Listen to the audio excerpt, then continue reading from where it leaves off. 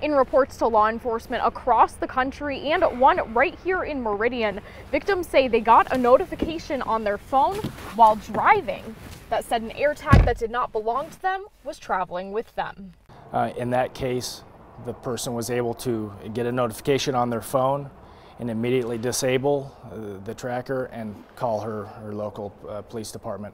So it worked as it should. Police say they couldn't confirm in this case the AirTag was being used for unwanted tracking. Here's how AirTags work. The small circular device is sold like this, but you can buy accessories to easily attach it to keys, a backpack, or even a dog's collar. It uses the devices that you have to broadcast out its location to Apple in case the user, or in case you as a person using a tag loses it. The unfortunate side, of course, is that when you have good use of technology, there's always a way potentially to leverage that technology for bad.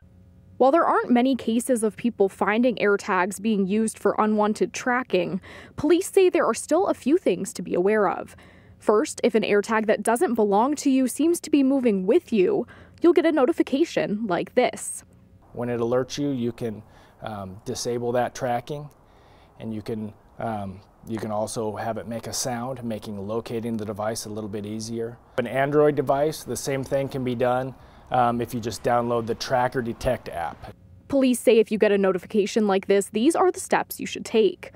To deactivate it so it can no longer track you, and then just don't manipulate it. Don't touch it, because we can obtain fingerprints off of that, as well as digital data, serial numbers, things like that.